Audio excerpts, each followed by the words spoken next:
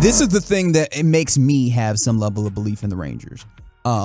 It's just they're doing a lot of building innings, stacking hit on top of hit. In fact, there's a lot of great stats, and if you want to see stats, Jared Sandler at Jared Sandler on Twitter is always a good place to get those as it pertains to the Texas Rangers. You mentioned that they are 5-1 in their 6-game road trip here. And what was I just looking at? I done lost it. There we go. Nope, that wasn't it. Man, there's a whole bunch of stats in here. Okay, they have outscored their opponents 37-6 in their current 4-game win streak, including 24 in the last 2 games alone. There you go.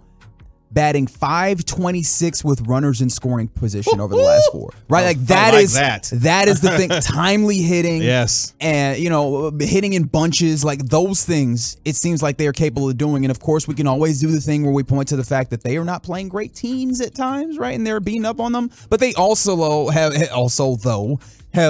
managed to get wins against teams that were both of the teams that were in the World Series this past year. Now, of course, you could point to the Astros and look at the injuries. In fact, you can point to the Phillies and look at the injuries that they had. But look, man, you play who's across from you. And the idea that the Rangers, who looked so lowly last year, have come out and looked like this is fascinating. You talk about the idea of belief. How does this sound like for belief? And this is per Bet Online.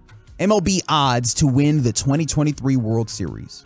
Atlanta Braves are number 1 at 6-1. Okay. Astros are still number 2. Don't worry about that. Dodgers, Rays. 11th best odds are your Texas Rangers. Now, that's not incredible, but if we had come into the season with that, like, I don't know that anybody had exactly that feeling. That means, and again, 18 games, right? Like, it's not a huge swath, but through 18 games, you've done enough to catch the eye, the intrigue a little bit of Vegas.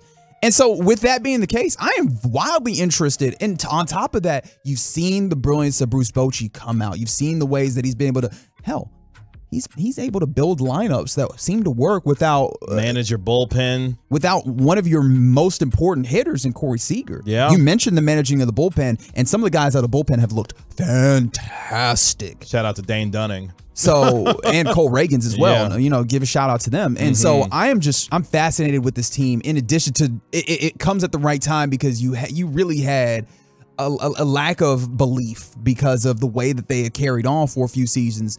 And then you have that happen while you have this rejuvenation in baseball because of some of the rule changes. It's really fun. Shout out to the 817 who said they haven't watched since 2013 but haven't missed a game yet. Love the new rules, and I think also implicit in that, love the way that the team is playing. Almost a new team the way that they're playing. Speaking of 2013, the Texas Rangers 12-6 start.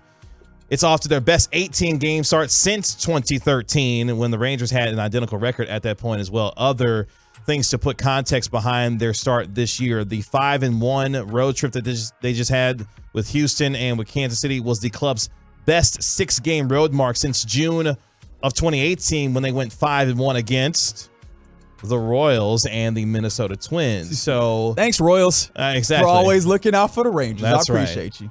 And here's where I am. Belief is a little strong for me. Oh, you're not willing to go there yet. Where I am willing to go is they've got my attention.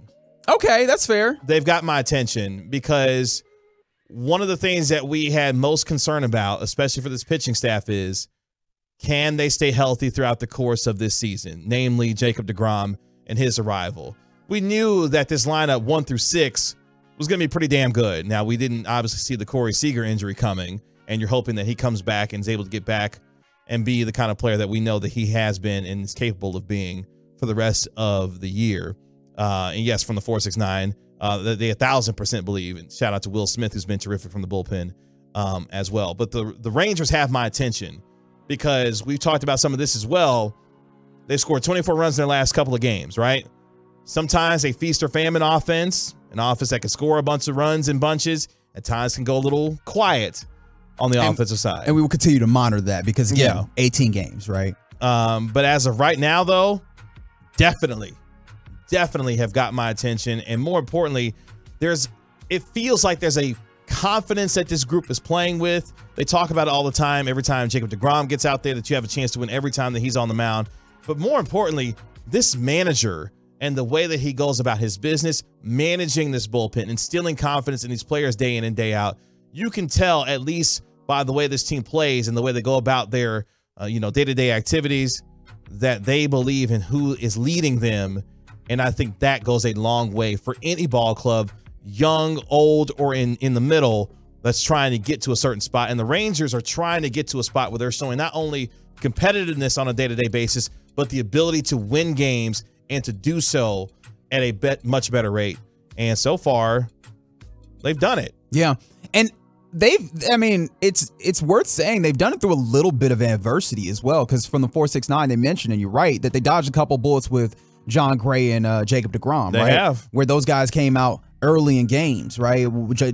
John Gray due to the comebacker that hits him in the forearm, Jacob deGrom due to some wrist soreness that it looks like he's going to be good to go for his next start. He's going to make his next start, right? Like at least, again, 18 games in. I feel like that's the, that is the caveat that I have to put on anything that we say. The care that they have taken with them has seemed to pay off very early. And on top of that, what you've also proved is a spot that we thought was a weak spot on this team. The bullpen has been able to be a cover, because we were looking at it as the starting rotation is going to have to cover the bullpen. And early on, it has actually worked the other way in some ways. Obviously, the starters have had a good amount of quality starts in here. But, being able to have the bullpen, being able to have Cole Reagans and Dane Dunning specifically be able to step up. And then we can also talk about Will Smith and some of the other guys. But those guys specifically come in and eat innings when you needed them to. And, I mean, Dane Dunning threw, 60-plus pitches to help deGrom when he came out and had a fantastic outing. Like that. I love the role that he's in right now, is that long reliever, being able to give you multiple innings and give you still quality out there on the mound. Speaking of that, because again, like I've already made the point about the bullpen.